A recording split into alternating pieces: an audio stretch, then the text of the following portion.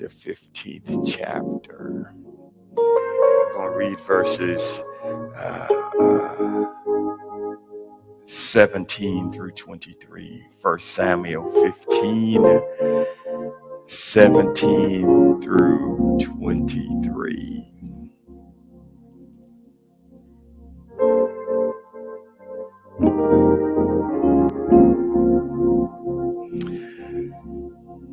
I'm going to be reading from the Amplified version this morning. I'm going to be reading from the Amplified version. And the words recorded, Samuel said, "Is it not true that even though you were small, insignificant in your own eyes, you were made the head of the tribe of Israel? And the Lord anointed you king over Israel, and the Lord sent you on a mission and said, go totally destroy the sinners, the Amalekites, and fight against them until they are eliminated. Why did you not obey the voice of the Lord, but instead swooped down on the plunder with shouts of victory and did evil in the sight of the Lord?" Saul said to Samuel, "I have obeyed the voice of the Lord and have gone on the mission which the Lord has sent me, and have brought back Agag, the king of Amalek, and have completely destroyed the Amalekites. Why did you not obey the voice of the Lord, but instead swooped down on the plunder with shouts of victory and did evil in the sight of the Lord?" And Saul had said to Samuel again, "I had obeyed the voice of the Lord and have gone down on the mission the Lord sent me, and have brought back Agag, the king of the Amalekite, and have completely destroyed the Amalekites." Samuel says, "For rebellion is serious as the sin of divination, fortune telling, and disobedience as serious as the false religion and idolatry. Because you have rejected the word of the Lord, he has also rejected you as king." So our empowering thought today is obedience is better than sacrifice. Tell somebody, obedience is better than sacrifice. Now, today's message is going to be a spiritual lesson and a life lesson. So you're not only going to be able to use this spiritually, but you're going to be able to use this message through your daily walk, your daily life events. But before I can deal with our empowering thought, I must first set the story, and so we can get to the point in our text where we are, where Samuel is talking to Saul, who is the king of Israel. So I'd have to go all the way back to chapter 8 of 1 Samuel. Samuel had two sons, and he appointed his sons as rulers or Israel over leaders over Israel. And what happened was those two sons did not follow the ways of Samuel. And so they turned aside, and instead of using the pulpit or the position of prophet to bless the people, they took the position and made it dishonest. They started accepting bribes, and they perverted justice, or they tilt the scales of justice in the favor of whoever would give them the most. Because of this, the children of Israel began to murmur and complain. They wanted a king. And so this grieved Samuel because they wanted a king. And so Samuel goes to God and say, "Look, they want a king." And God says, "Well, give them what they want." So Samuel wasn't settled in his spirit with that. So he went back to the people and told the people again, "You want a king, but you want a king, this is what the king is going to do to you. And the people say, yeah, but we want a king anyway. It's better than you two jackleg sons. So we want a king anyway. And so Samuel goes back to God and say, God, they are still saying the same thing. And God says, give them what they want. They want a king, give them a king. And so God chooses Saul. Saul, he is from one of the smallest tribes of Israel called the Benjamites. And Samuel goes to anoint Saul as king. But before he tells Saul that he's going to be appointed as king, he gives Saul all of these steps he has to do. He has to carry out. So Saul goes and he leaves Samuel. Chapter 10, verse 9 says, and God changed Saul's heart, and the Spirit of God came upon him powerfully. Now, Saul did all the things that Samuel told him he had to do. And as the process of the steps, or the process of the things that Samuel had to do, as Saul tackled each step, the next thing came. But not till he completed the steps did the anointing come. You follow me? So he followed the steps, and the anointing or the power of God fell on him mightily. Now, when the Spirit of God fell on him, he went back home to his father. And his uncle says, well, where were you? We was looking for the donkeys. He said, yeah, but you didn't find him. So what happened? Well, we saw this man of God. They call him a seer. A seer is just like those who do divinations, but they used to call a man of God the same thing back in the same day. So they call a seer. His name was Samuel, and he told us where the donkey was. Now, his uncle said, yeah, what else he told you? Nothing. Now, mind you, Samuel just anointed him king of Israel. And when his uncle said, what else did he tell you? He said, nothing. And he goes back to his father's, tending his father's fields. Now, Samuel just anointed you king. You know there's a day of appointment coming, and you go back to the fields of your father. Y'all with me? Now, the day of his appointment comes, and as instructed, Samuel brings out all the tribes of Israel there in order, and he goes from the greatest to the smallest, and the last one is Benjamites. And he goes through and he comes through to appoint Saul as king, and he gets there, and guess what? Saul is nowhere to be found. So the men says, well, let's inquire of God to see where he is. Saul is hiding amongst the supplies. So the men have to go get him and bring him out to be anointed king. So he's anointed king and appointed king.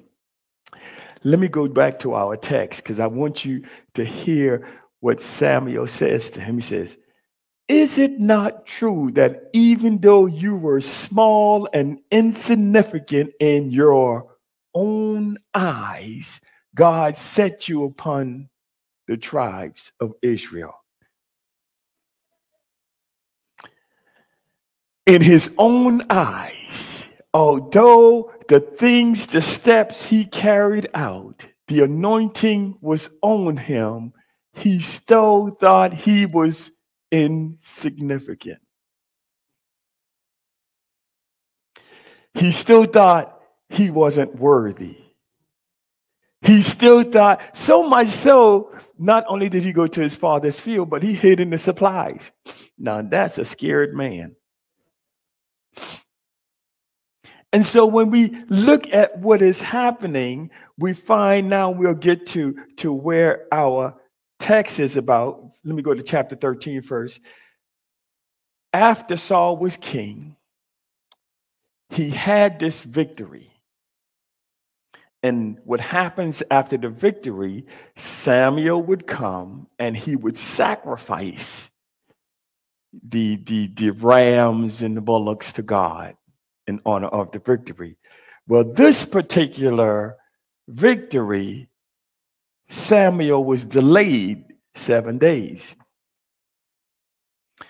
And Saul said, well, he delayed, I'll just do the offering myself. And so he went and did the offering himself. Samuel comes on that 7th day, right after he burnt the offering, and said, what you doing? He said, well, you know, you was delayed, and my warriors were getting a little skittish, so I made the sacrifice to God for you. And Samuel looks at him and said, you did. Okay. He said, let me tell you what God told me last night. You're going to lose your kingdom. Now,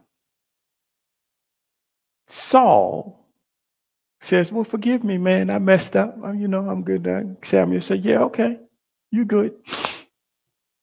2 chapters later, we are in chapter 15. God gives the rule, the law. Tell Saul to destroy the Amalekites. Kill everything, man, women, children, beasts. I don't care. If it make a sound, destroy it. Saul goes, and he doesn't do it. He leaves the king, and he took the best of the spoils for themselves. Samuel comes and says, Saul, what are you doing? Saul said, yeah, I did just what the Lord told me. He said, well, how come I hear sheep's bleating? How come I smell some stuff that I shouldn't smell? He said, well, we kept the king and we kept the best animals so you can sacrifice to the Lord your God. Wait a minute. He appointed you king, and now he's my God and not yours. So, Then we get to where he says, has the Lord a great delight in burnt offerings and sacrifices as an obedience to the voice of the Lord? Behold, it is better to obey than to sacrifice, and to heed is better than the fat of rams. So now let's talk about this, because when we look at it on the surface, we don't really see the issues. The first issue was Saul didn't do what he was supposed to do. He sacrificed versus being obedient. We go back to chapter 13. What did he do? He sacrificed in Samuel's stead. Who was Saul? King.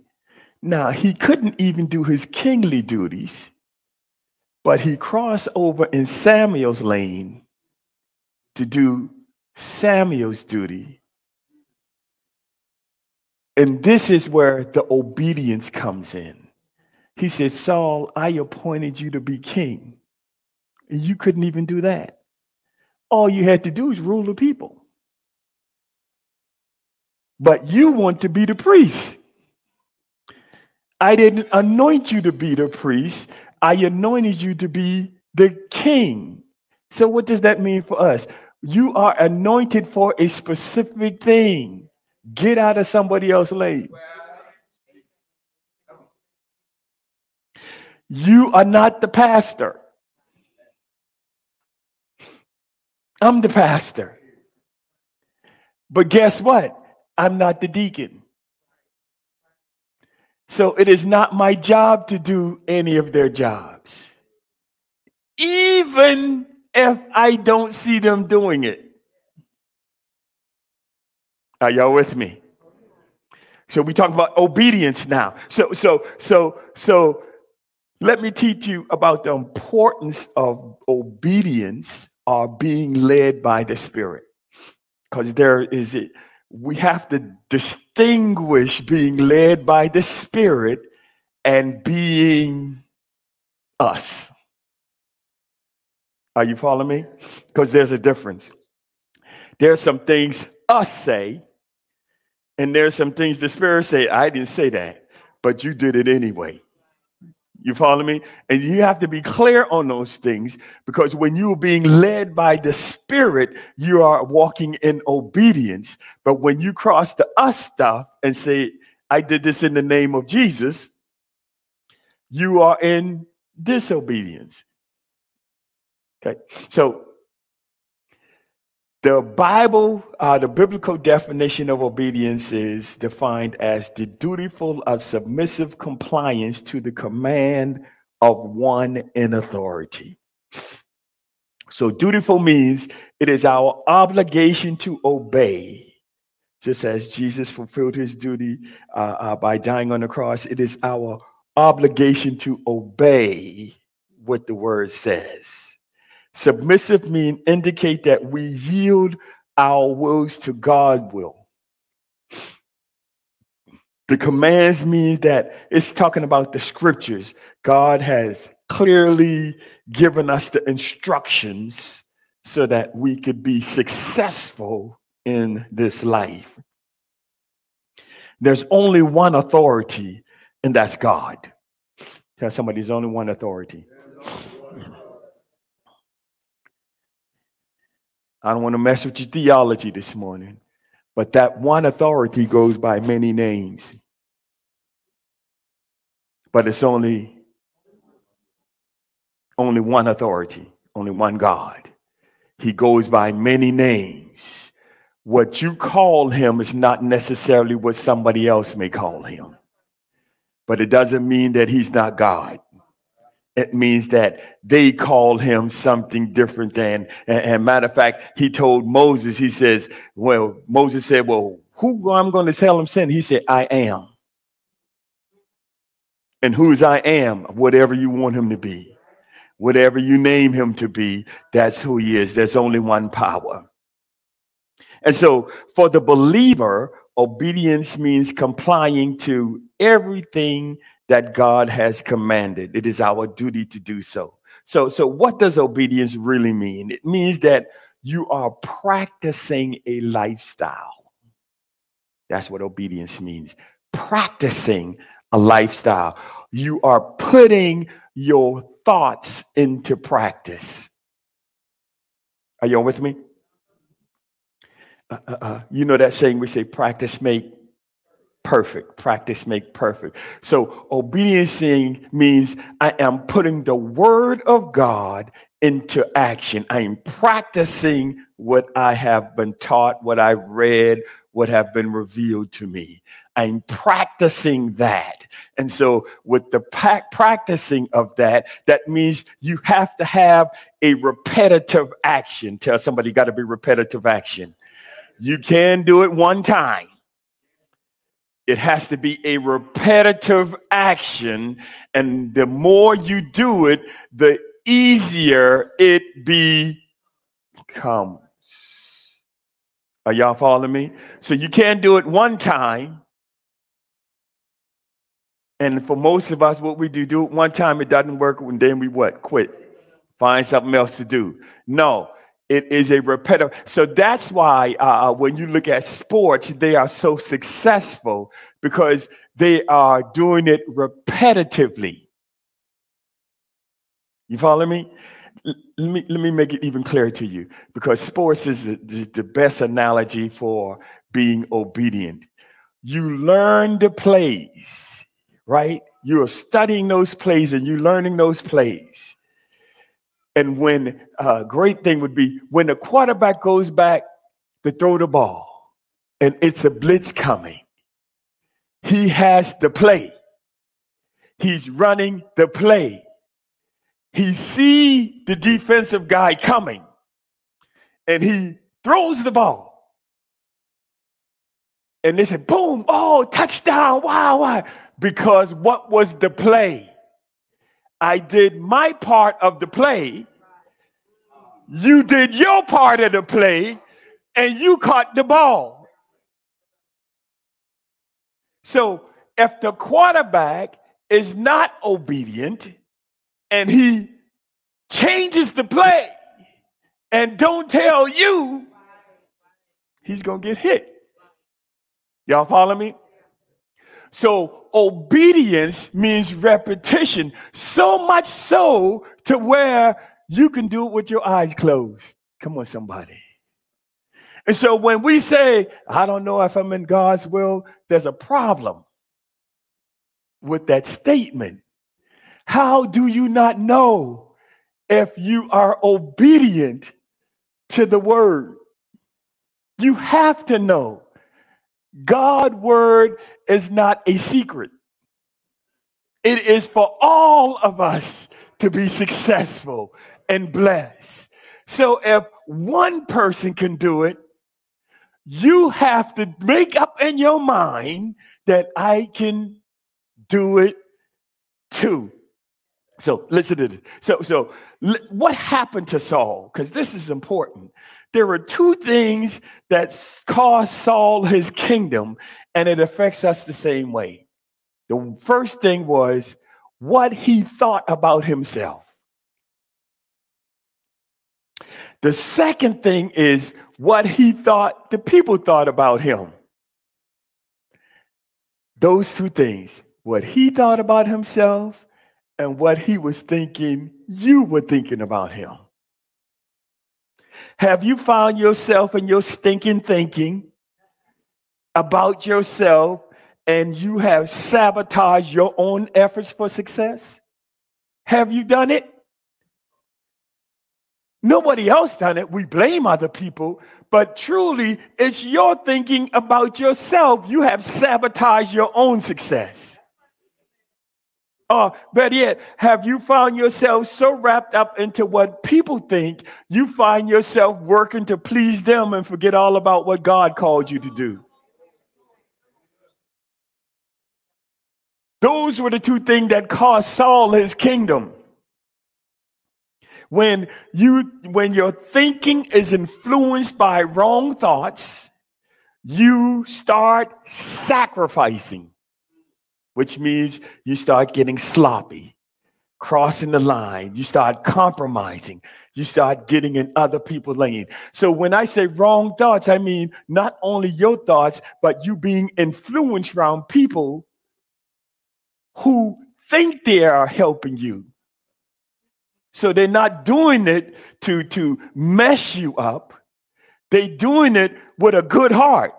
They think they are actually helping you. But the truth of the matter, they're not helping you. They're setting you up for a big fall.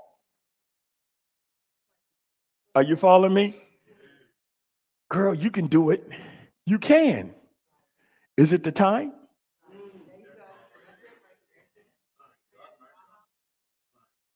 So in other words, I'm not saying that it is wrong. I'm saying it might not be the time. But then there are some influences just out wrong. Tell them it's just out wrong. Just flat out wrong. And you know it. But because they are signifying your little stuff, I'm jumping on this. Because you know, you might never get another opportunity. Wait a minute. I got all the blessings of God are yea. So this opportunity, if I'm not ready for it, is not my opportunity. I'm not jumping on it because I don't think there might be another one. Then I'm not walking in faith. Because if I'm walking in faith and that is truly the desire of my heart, if I'm not ready for it, God is going to bring it back around. See, when you get obedient, then you kind of get a little flat-footed and solid. The wind don't toss you no more. You get a strong breeze, but you come right back I said, I almost fell for it. You almost got me. You almost got me.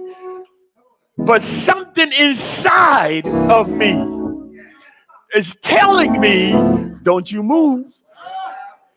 But we are so used to the outside influences. When the Spirit tell us not to move and somebody tell us to move, we move. The Spirit said, I told you not to move. Get back where you're supposed to be. Said, well, it's going to be hard now. Yes, you made it hard. I was setting you up for grace and ease. But since you want to step on to the left, go and step on over there. But yeah, it's going to be hard to work you back because I didn't put you over there. Are y'all with me? So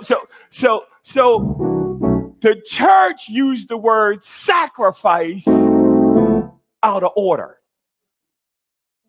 See, girl, I made a sacrifice to be here today. Then you weren't being obedient. Right? So we use the word sacrifice as a blessing, and it's not. Because if you are obedient, you won't have to sacrifice. See, when I'm on obedience, if you call a $500 line, it doesn't faze me because I'm a tither anyway. And because I'm a tither, he says, I've opened the windows of heaven and pour you out a blessing. So whatever's happening over here doesn't bother me because I'm obedient to what he already told me to be. You follow? So when somebody give $1,000, that might be a sacrifice for them. Come on, somebody, because they weren't obedient, giving the tithe all alone. So tell somebody, don't get caught up in the sacrifice. So sacrifices mean doing what you think is necessary. See, that don't mean it's wrong. That just means you're doing what you think. Are y'all following me? Look, Saul was the king, and he thought he should be the priest. Nobody told him to do it. He thought he should. Why? Because Samuel delayed. Isn't that how we do it in church? Well, ain't nobody doing it. I'm going to do it. Just because you see there's a spot that needs somebody in, that don't mean you the spot. You have to get back. And remember, I'm being obedient to what he called me to do. Because see, the delay... Samuel's delay was purposeful because he had to show Saul, you about to lose your stuff. You follow me? And sometimes when there's a gap in place, you need to leave the gap alone. See, in yourself, you may see the gap and say, well, I'm going to fill that gap just for the moment. And God is saying, I didn't tell you to do that. Because the gap is for a reason. And now you're going to put yourself in the midst of the reason. And so therefore you have to deal with the consequences of the reason. Come on, somebody. And what will it cost you? We do it in church all the time. Well, you know, they weren't here, so I'm going to do it. Whose job is it? Who was appointed to do that? And so now you're going to do something that will require you to use energy or expel energy that you shouldn't have to expel. And after you expel that energy, you're going to come to Bishop and see, they ain't even appreciate it. No, because you wasn't supposed to do it. Why?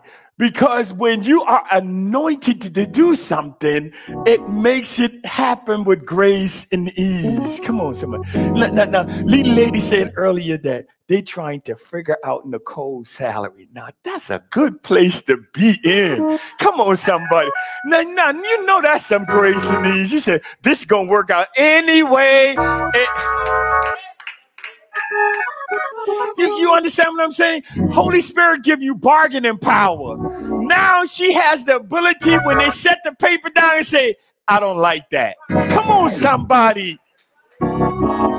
You don't have to settle, because in your obedient life, God is providing what you should have. You won't have to work hard because you're supposed to have it. So God is trying to give it to you. Come on, somebody. Some of us are working ourselves to the grave. Why? Because that's not what we should be. And we think we should be providing for ours. It is not that's God's responsibility. It's my job to have the desire. All right. And so Saul was the king, and nowhere in there did his story do you see him doing one kingly duty. Come on. Not one. He reigned for 42 years.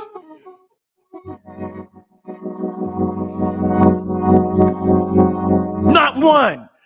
So how do you get in your mind to do the priest duties when you don't even know what it entails? Come on, somebody. See, this is what we hear as preachers. I can get up there and do that. You don't know. You don't know what it is to feel the pressure up here of giving a word from God that should change your life. You don't know. I'm a husband. I'm a father. I'm a grandfather. I'm a pastor.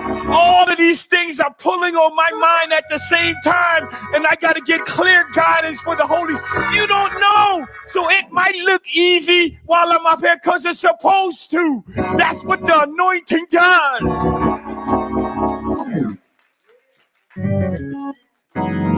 That's what the anointing does. It's supposed to look like I'm gliding. Like, boy, Bishop can put that history together like nothing. Woo! It's supposed to work. That's what the anointing does. Tell somebody that's what the anointing does. If you are fighting in your walk, if you are fighting in your life to be who you're supposed to do, check yourself. Make sure you are where you're supposed to be, because the anointing's supposed to make this thing easy.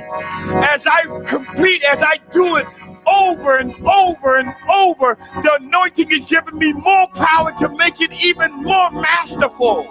It does not take away. Oh, yeah. All right.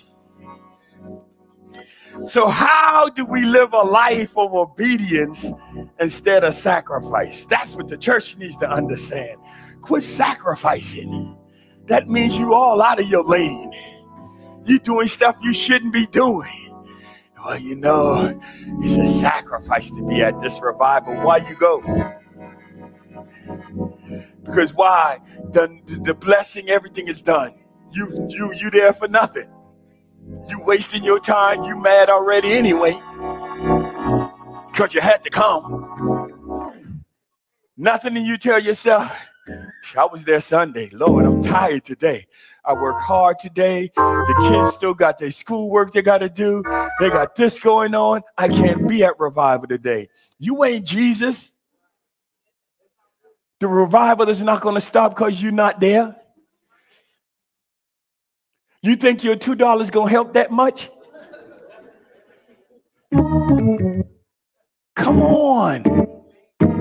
We have to be obedient to the Spirit that is leading and guiding us. See, the church is used to sacrificing. That means being out of order, instead of being obedient. Sometimes Spirit's going to just sit down somewhere. Sit down. You don't need to go nowhere. Well, you know they're going to need me at church. What? How long the church been around? That they need you so much, and Spirit telling you not to go. How much? Then on the flip side, let me make sure we understand that some of us are just lazy. And the Spirit telling us to go, Well, I'm going to watch it online tonight. Come on, somebody. We just lazy. And that is costing us our anointing because you are not walking in anything. You're just laying around, flopping around like a whale. Come on. Get into your life. Start doing something. Start participating. Start practicing your life. Well, you know what's hard today? It sure was, because you ain't been in it for 20 years. It should hurt. It should be rough, because finally you decide to participate in your own life and it didn't come easy. Why? Because for 20 years you was floating around doing nothing. Yeah, it's going to take some work, because now you and Spirit got to align yourself where you moving together. For 20 years, Spirit was over here and you was over here. And so now the day you think you're going to be with Spirit and everything's going to be groovy.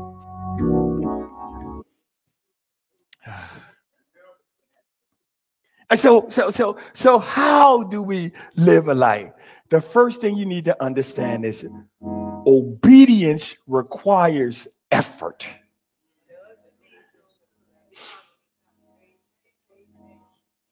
Listen, this swings both ways. Obedient, you have to work at being obedient. Let me tell you something. I have to work at keeping the cussing spirit down. I have to work at that. 24 years in the Navy, there just some words seem better than others. And when I'm preaching, some words seem to come to want to jump on my lips. Now, some people say they're speaking in tongues, and I said I'm speaking in a known tongue because everybody understand them 4-letter words, I would say. But sometimes it hits and it would work in the right spot in a sermon, but I have to hold back, take a deep breath, look back at my iPad and get the right word. It takes work. It takes effort. Your life is the life of God. It takes effort to walk upright before God. You walking out there, all kind of stuff is in your eyes. They call them eye candy. And all of us like sweet. Come on, somebody. And all of us like to dabble in the sweet. And ooh, come on, somebody. And that eye candy can cost you. You have to be able to keep your eyes single and say, today I am dieting off of sweets. Come on, somebody. Not today. You might get me tomorrow, but today I'm going to be obedient to my diet, which is the word of God. And I'm going to make it to the day by standing on the word of God and doing what he requires me. Tell somebody it takes effort. Woo. Repetition leads to mastery. You don't fall into the Olympics. Do you? They run all year and different all over the world running, just so at the end they can try to be and make the Olympic team, because only the best, those who have truly mastered. And this is the thing about obedience you have to understand. Obedience have nothing to do with your neighbor. Nothing. When you are running a race, you don't pay attention to who's in whatever lane's next to you. My focus is on what? The prize. Because if you have to look to your left or look to your right, you lost the race. Because they're focused on what? And so you have to learn to be a master of your calling. The more you do it, the easier it becomes. You know, there's not one preacher here that don't get butterflies when they stand up here. I still get them. I had them this morning. I said, I don't even know if I'm going to preach this. And when the medical emergency happened, I misread it. I said, ooh, thank you, God. I ain't going to have to preach today. Hallelujah. I misread it. And let me tell you how God was. Leading lady, look back. You ready to preach?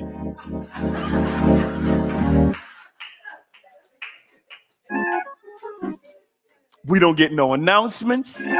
We don't get no sermonic selection. We don't get no offering for me to prepare. Get up there. Do it now. Do you understand what I'm saying? If I wasn't obedient and put in my practice of preparing this word, I would have looked at her and said, no. You do the announcements and you do all of that stuff because I need to prepare. No, it's too late. You understand what I'm... When you in the game, it's too late to practice. It is game. This is Super Bowl Sunday. You only get one chance at this. I only get one chance to share a word with you that will change your life. Because next week you can say, he was foolish, I'm not coming back.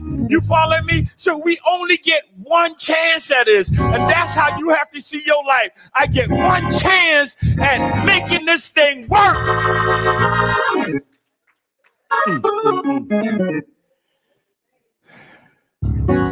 And sometimes we forget because we think our lives are IOU. We think our life, this is just a game. I'll get a naked chance. Sometimes we think we on a all-you-can-eat smorgasbord. You're not. Life is actually school or a proving ground. It is showing you or revealing your faith all the time. It is revealing your faith. When you get into a situation, it is revealing your faith. Either you're going to be obedient to spirit or you're going to decide your own way. Period. If spirit tell you, ride it out. Ride it out. Don't you get anxious and say, well, this is a little bumpy ride. I think I'm going to change cars. Ride it out. It's supposed to. The reason the spirit is telling you to ride it out is because he already knows it's going to be bumpy. So what happens is we get out of life in relations to what you put into it. This is why you have to put some effort. If life is just sweeping past you, look at what you're putting in it.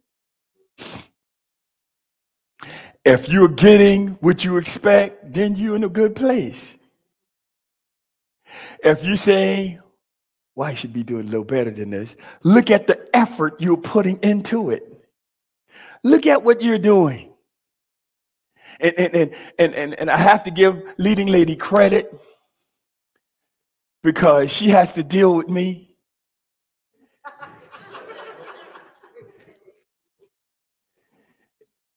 Every Thursday evening-ish, Friday, Saturday-ish, my mind is running on the message. I'm retracing that message back through my mind. Okay, I need to add this, change this.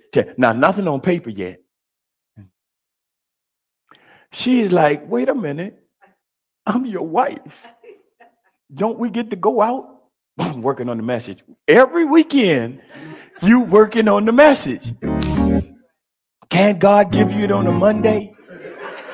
Come on. Do you understand what I'm saying? But through my work ethic, I can go drive 3 hours to a graduation, sit there for a couple hours, drive 3 hours back while everybody in the car sleep except Deacon Donna. Y'all follow me? Get home, sit down for a minute. The message is going through my mind. She said, well, what you going to do when you get home? I said, I'm going to sit next to my beautiful wife. And she said the magic word, and I'm going to be asleep. Yes.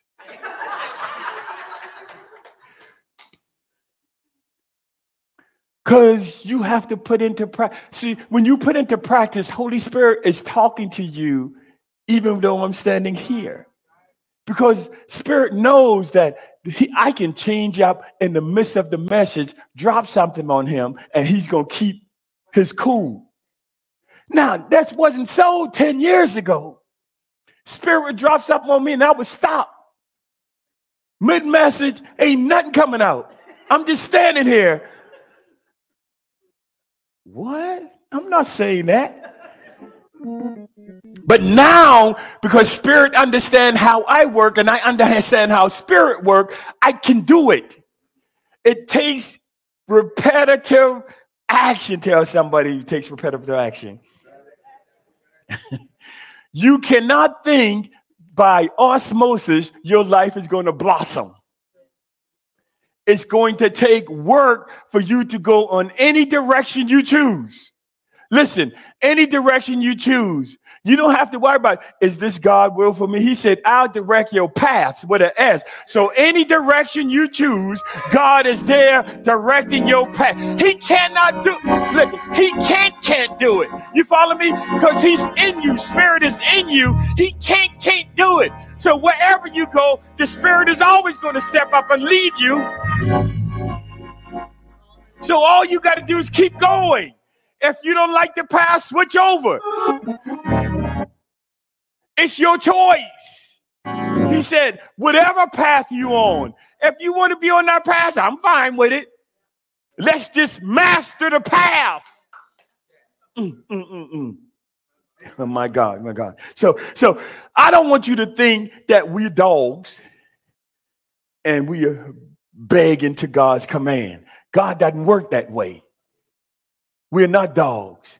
He made us individuals like him. So how you use your mind, you're being the creative person God created you to be.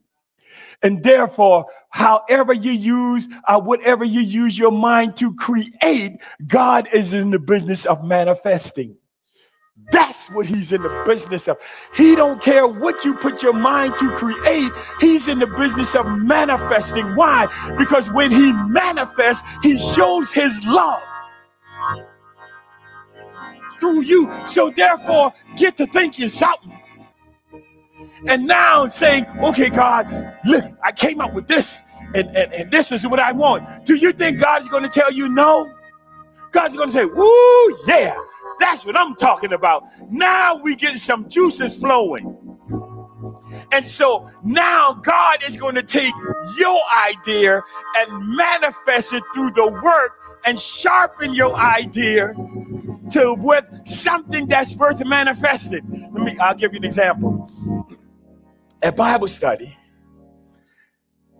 Elder Foster granddaughter said, now,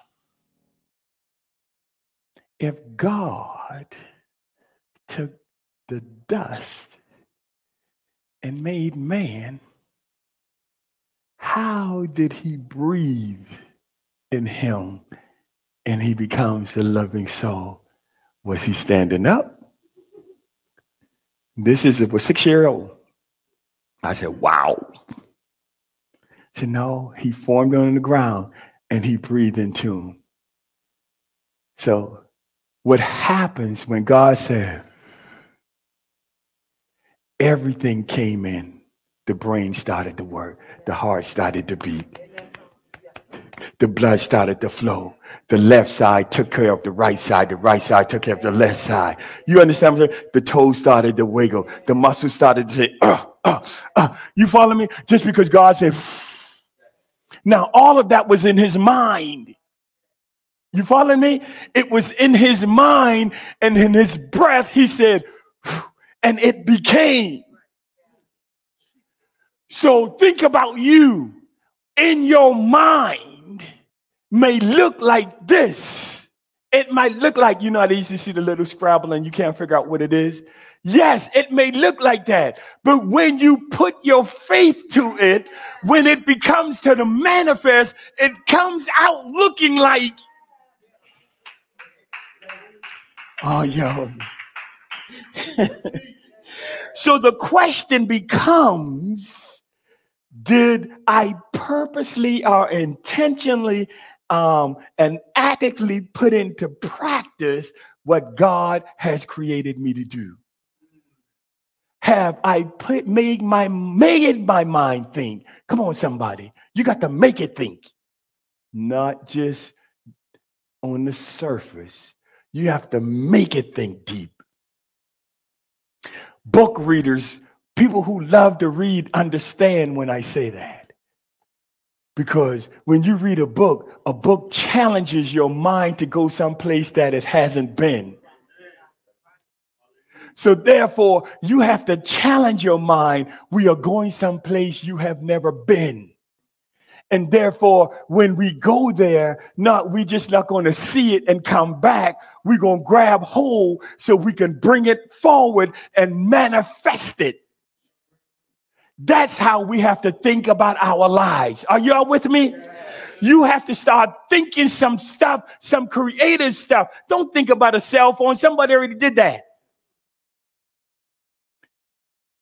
And don't get scared with the 666. Well, you know, that's microchips and everything else. Well, you're going to go there sooner or later. That don't mean that's the 666. It means that they are doing what God created them to do, to bear a result and enhance the result. You might be the one that put the microchip where Jarrellas have to do this in the air. Ding, ding, ding, ding, and the piano just plays in the wind. Now, y'all said, no, that's crazy. It's coming. Because we said that about cars. And here it is. Ain't none of us got a horse. The second thing to be obedient, tell somebody it requires focus. Oh, my God. You have to be focused, because if you're not, you're going to drift. Are you going to be tempted in the wrong direction? You got to get focused. When we focus on how other people should change, we become blind to our own need to focus. Why? Because we are thinking about what you need to change. And I'm thinking about what you need to change, and my life is all tore up. But because I'm not focused on my life, I can't see it. No, it's not that I can't see it. I choose not to deal with it. I'd rather deal with yours than to deal with myself. Why? Because I know how to fix you, but I'm not obedient to the practices to fix myself. Listen, so focus means it just doesn't mean having clear vision or clarity. Focus means everything in me have to align with it. I'll give you an example. My focus is I'm working this job because I'm looking for a promotion. I can't come to work 15 minutes late every day.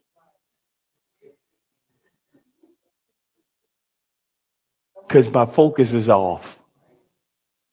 I got to be focused all the way through so that I can get what God is having. See, focus means that when God begins to bless me, I'm aware of how he's blessing me. And I'm not like Saul going back to my father's garden. Oh, let me make that plain for you. See, when God blesses you and opens doors for you, you can't go forward if you keep going back. And let me make that even plainer for you. Because see, some of you, God has been a blessing to you, and you won't let your past go. You won't let your behaviors go. You won't stop and say, oh, God opened all of these doors for me. I don't need this anymore. We try to do this and figure out, why am I struggling? Why is life hard? Why it's not coming with grace and ease? Because you won't let this go. And so God is tugging you this way, and your past is tugging you this way, so you're expelling energy that's unnecessary. You're not broke. You broke because you want to be. God is trying to pull you into your future, but you keep going. You keep going back. You keep holding on. God is saying that you're going to run yourself to the ground. Let it go. I can't because I'm too scared. Yes. Fear is the problem. Let it go. Have I not supplied for you all along? Don't you think I got you moving forward? How else you got where you got? Let it go. Tell somebody, let it go. It's time for some grace and ease. My God, my God, my God, my God. And so you have to focus. Quit focusing on the now. Well, I don't have it. I don't have. You're right. You don't have it because you're looking at the now and not the end product. If you look at the end product, you see you have it all. But you just got to get there. If you're looking down, you can't see the finish line. Tell somebody, quit looking down. Proverbs 13:12 says, hope deferred makes the heart sick, but when the desire comes, it is a tree of life. God understands that you have hopes, right? You have dreams, you have desires, and when they're not fulfilled, it makes the heart sick. He goes on to say what? But when the desires come, when God manifests what you want, it's a tree of life. Why? Because now you can keep going further. But for some of us, even though we're holding on to the tree of life, we keep going back to the tree of knowledge of good and evil. Leave the tree of good and knowledge of, you got the tree of life. Let it go. Tell somebody, let it go. If you lose your focus on the seed, which is God's word, you're going to lose your life.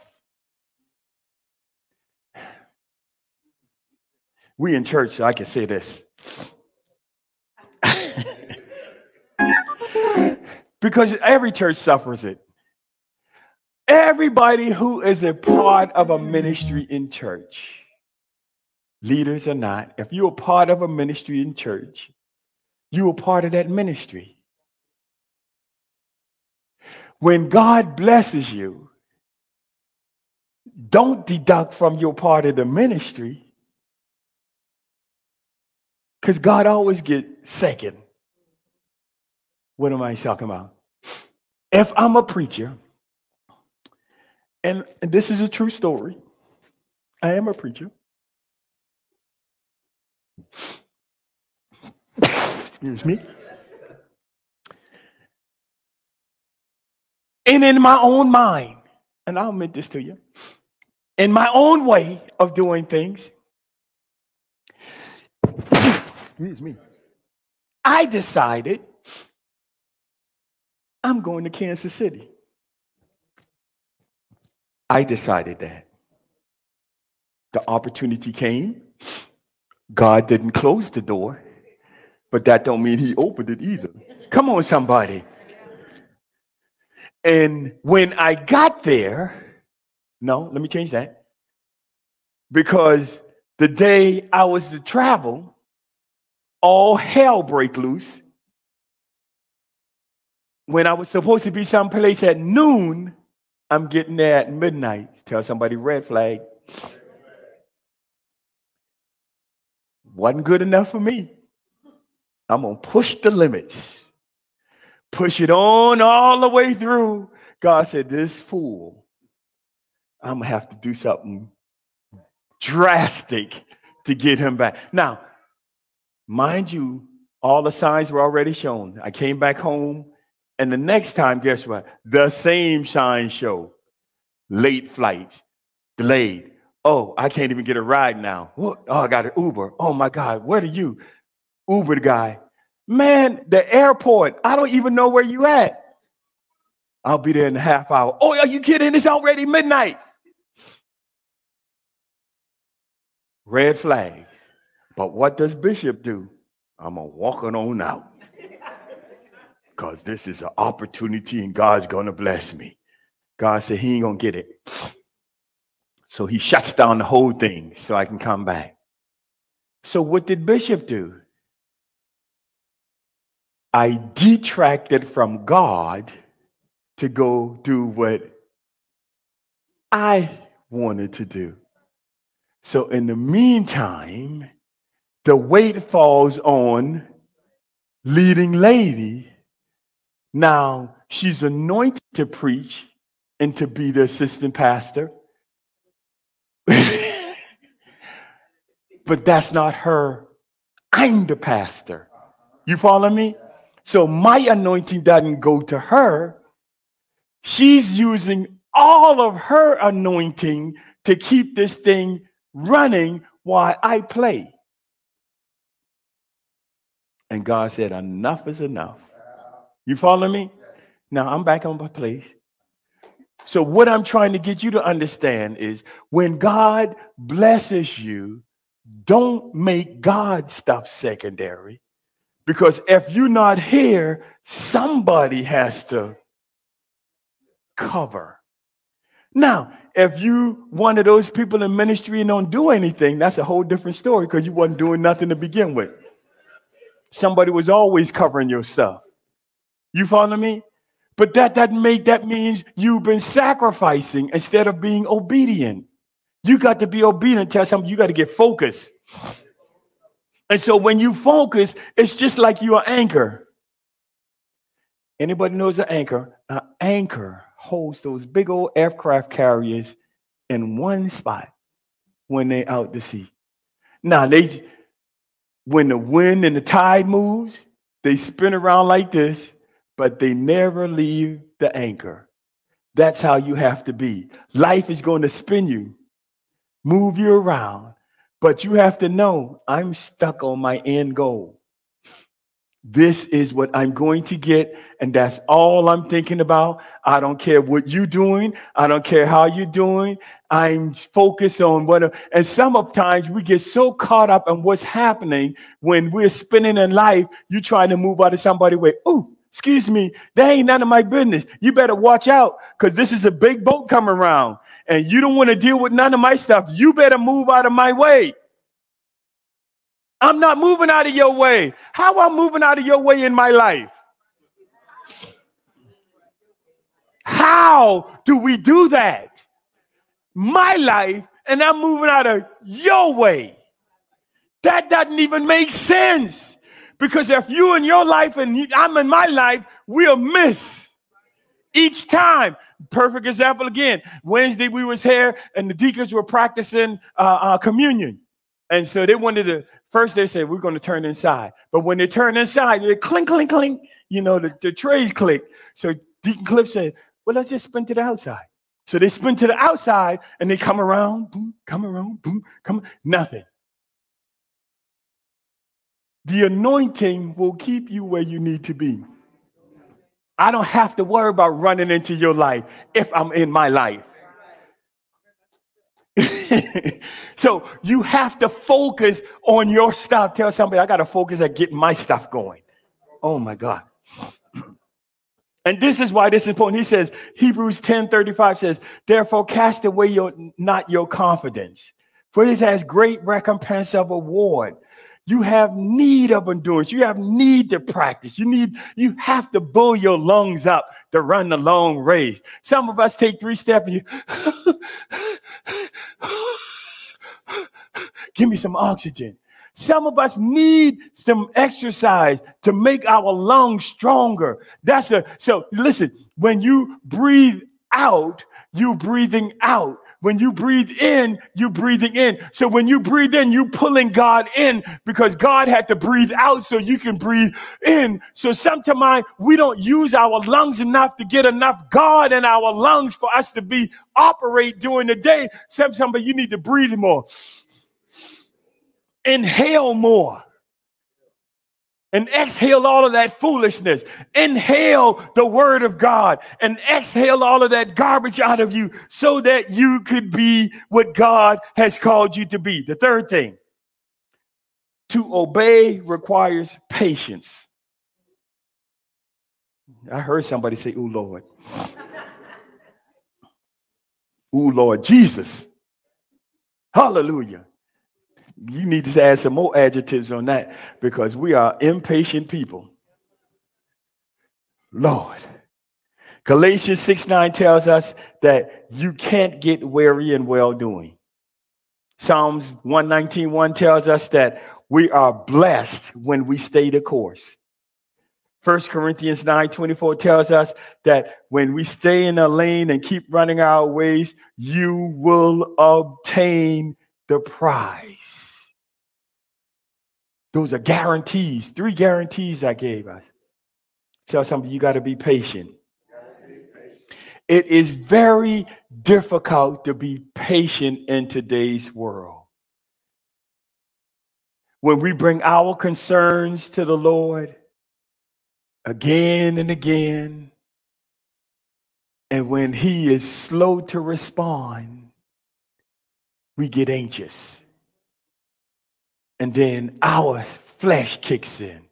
I got to do this my way because God ain't moved yet. But just maybe he was teaching you patience. That's why he delayed. To see if you're going to stand in your faith or whether you're going to shift to yourself. It's difficult. We pray, and sometimes we feel like our prayers are falling on deaf ears, that God don't hear you. He couldn't hear me because I've been praying all week, and there ain't nothing happened yet. And so what do? We go back to option number 2.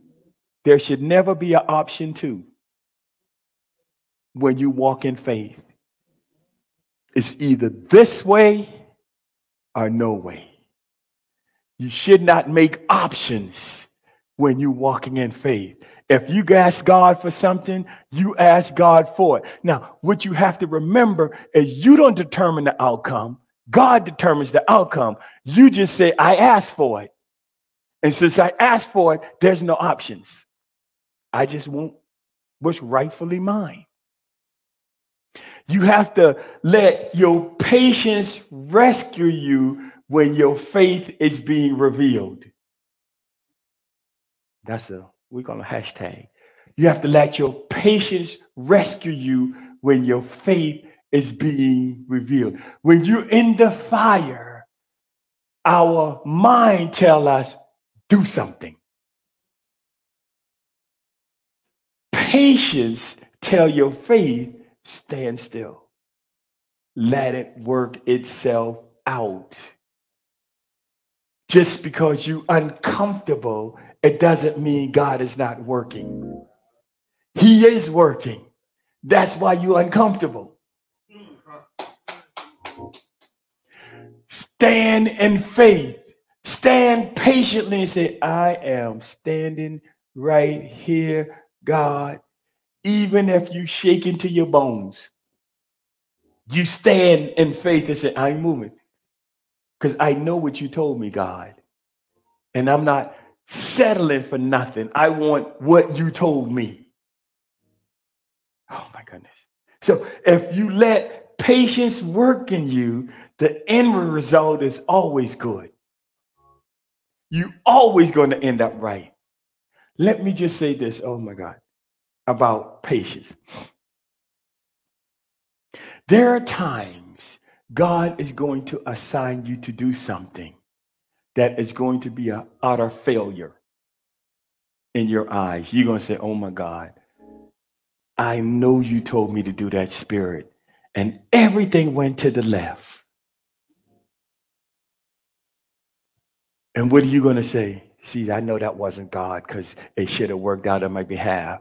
It did work out on your behalf because God just wanted you to be obedient. Because see, and the perfect example was a couple of weeks ago, Jennifer back in Children's Church. She was a little spazzed out because of what happened back there. And she left thinking she was an utter failure. But it revealed to us some things we weren't prepared for. So her failure was a success because now when it happens again, we know how to deal with it. You follow me?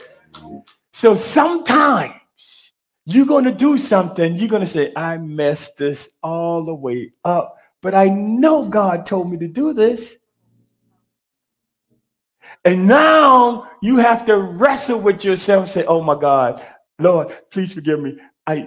Whatever I did, however I did it wrong, please forgive me. God said, you didn't do it wrong. I just asked you to be obedient. I didn't ask you to be right, wrong, and different. I just wanted you to do what I tell you to do. Now, when he tells you to do that, see, cussing spirit almost get me. You can't do it halfway. So you already know what word was coming. You have to give it your all and do it with a spirit of excellence. Y'all follow me? Because your character is on the line. So let me close with this. Patience is the ability to tolerate delay, endure difficulty, and show forbearance with others. This wasn't something we was born with. We wasn't born with patience. We was born quite the opposite. Very selfish. Because if you ask the yonder right now, that baby don't care if she's sleepy, sick, whatever. He just wants what he wants. When he poops, he poops. He doesn't care if you don't want to change the diaper. He just said, pfft. Am I right? Because they're selfish. That's how we were born. So we weren't born with patience. You have to work at patience. You have to teach yourself to be patient. You have to tell yourself to slow down. When Spirit gonna tell me to slow down, Spirit already told you to slow down. You're going 85 miles an hour and you slow down to 55, but he wanted you at 25. You follow me? You have to teach yourself what patience is, what you should do, how you should move, when I should move. And if you have your focus, it'll be clear for you all the way through. And the effort you're putting in will cause you to have reserve energy in your tanks, because you don't have to use all the effort because you're doing it all the time. Now you got some reserve tanks left over, so when you get to the prize, you can celebrate. Yeah, who you just ran a marathon, girl? I know. Let's go out to eat. For most church folk, when we finish the race, girl, I got to sit down somewhere for a week because I ran myself to. No. When God bless you, he's trying to bless you to enjoy it. Are y'all with me? So patience begins the way you think. So change the way you think and you develop patience. Change the way. Everything is not a right now. Some things you have to tell yourself, not today, not right now. Slow down. Sometimes when I'm driving, I'm driving, isn't that beautiful sky? She said, if you don't drive. Because my mind's all over the place. And sometimes I have to tell myself, okay, stop thinking about it. You're getting crazy with your thoughts. Stop, slow down, bring it back in order. Get yourself together. You have to do this. You have to practice this. Tell somebody you got to practice. And when you put all of this together, you will become obedient. It may not look like your obedience is paying off, but it is. Don't get tired. Nobody may recognize your everyday obedience. God does. And I'm going to use Sister Deborah as an example. She comes and she cleans this church from top to bottom. You walk in here and you can do surgery on the floor. You understand what I'm saying? To anybody who comes to church on Sunday morning, say, hey man, I don't know who cleaned that bathroom, but they sure clean that bathroom. Or you just go in the bathroom and say, ooh, it's nice in here. Come on. So it's not that her job is going without thanking. It is, everybody's very happy when they go in those bathrooms and say, yoo-hoo, it's clean in here. And it smells good. So we are actually thanking for her job. But when you lose focus, you will think nobody cares. We care. God cares. And your labor of love will not go in vain. You just got to be patient. Tell somebody, be obedient. Keep doing it. Even when nobody else is doing it, you keep doing what you're supposed to do. Keep doing it. And God is going to bless you. Obedience is better than sacrifice. God bless you.